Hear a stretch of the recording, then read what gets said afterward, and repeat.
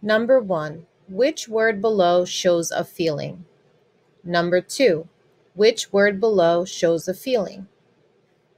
Number 3, please make sure you read this to yourself and then answer the question, how is Sam feeling?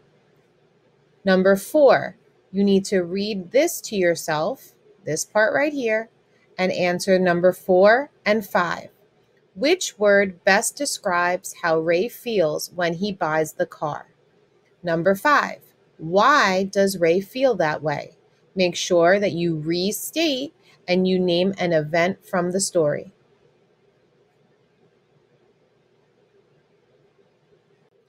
Mia was sitting at home with her grandmother.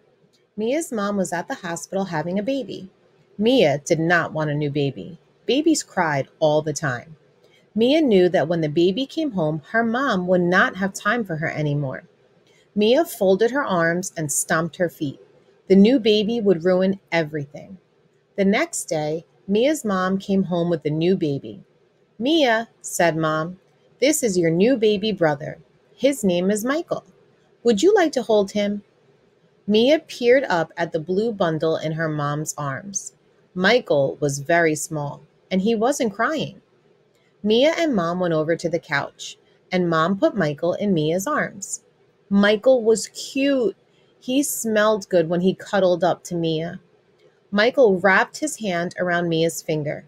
Mom gave Mia a big hug, and Mia smiled. Number 6. Which word describes how Mia feels at the beginning of the story? Number 7.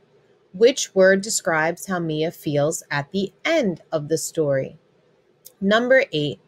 Why did Mia's feelings change in the story? Please remember to restate and that this is an event in the story. Number 9. Look at this picture. What feeling does the picture above show? Number 10. Look at this picture. What feeling does the picture above show?